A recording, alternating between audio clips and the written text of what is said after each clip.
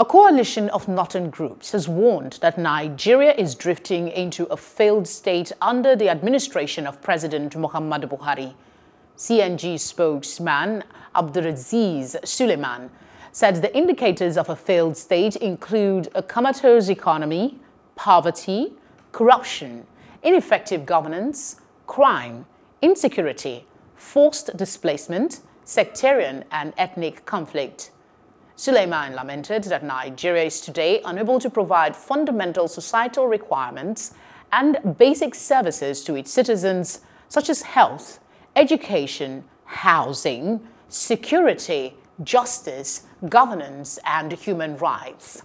He also encouraged the president to summon the political will to fix Nigeria. Hello, hope you enjoyed the news. Please do subscribe to our YouTube channel and don't forget to hit the notification button so you get notified about fresh news updates.